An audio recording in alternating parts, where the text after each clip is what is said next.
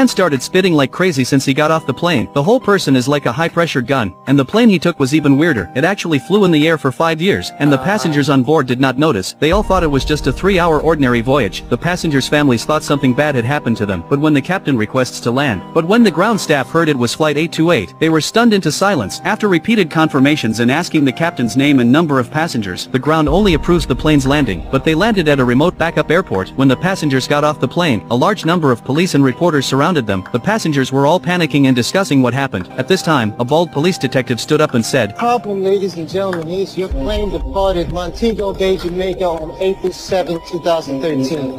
Today is November 4, 2018. The scene was in an uproar and full of doubts, because to the passengers, only 3 hours have passed. So why have 5 years passed? So in order to investigate the reason, the bald detective detained